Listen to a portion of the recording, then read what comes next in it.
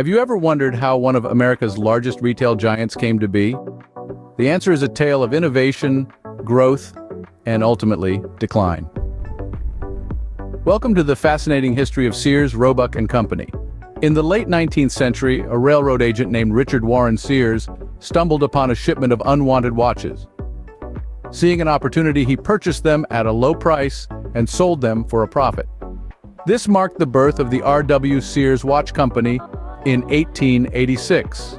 Sears soon partnered with Alva Curtis Roebuck, a watch repairman. Together, they expanded their business, selling everything from sewing machines to bicycles.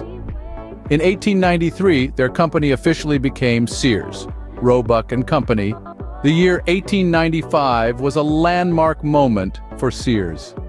They released their first general merchandise catalog, which would become a staple of American households. It was a mail-order empire that brought urban convenience to rural areas. The early 20th century saw Sears transition from a mail-order company to a brick-and-mortar retailer.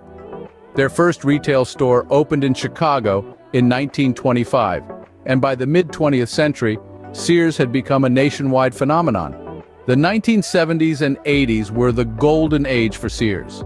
They were the largest retailer in the world, boasting over 3,000 stores. They even constructed the Sears Tower in Chicago, which was the tallest building in the world at that time. However, the turn of the 21st century marked a downturn for Sears. Faced with increased competition and changing consumer behavior, sales began to decline. Despite their efforts to innovate and adapt, Sears filed for bankruptcy in 2018. To summarize, Sears, Roebuck and Company began as a small mail-order company in the late 1800s and grew into the largest retailer in the world. Its catalog brought goods to the doorsteps of rural America, and its stores became a fixture of the American landscape. However, the changing retail environment in the 21st century led to its downfall. The story of Sears serves as a reminder of the ebb and flow of business, a testament to the power of innovation, and a cautionary tale of the consequences of failing to adapt to change. So, the next time you see a Sears store, remember the rich history it represents. Thank you for joining us on this journey through the history of Sears, Roebuck and Company.